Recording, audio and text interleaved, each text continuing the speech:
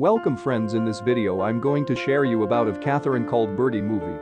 Is a 2022 new American medieval comedy movie based on the 1994 novel of the same name by Karen Cushman. The year? 1290. In the medieval English village of Stonebridge, Lady Catherine, known as Birdy, is the youngest child of Lord Rollo and the Lady Aislinn. Her playground is Stonebridge Manor, a house that, like the family, has seen better days.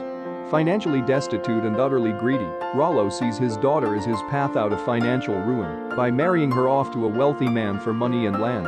But Birdy, like all the great teen heroines, is spirited, clever, and adventurous and ready to put off any suitor that comes calling in increasingly ingenious ways. Her imagination, defiance, and deep belief in her own right to independence put her on a collision course with her parents. When the vilest suitor of all arrives, they are presented with the ultimate test of love for their daughter.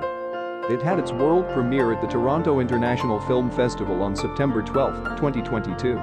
It is scheduled to be released in a limited release on September 23, 2022, by Amazon Studios, prior to streaming on Prime Video on October 7, 2022.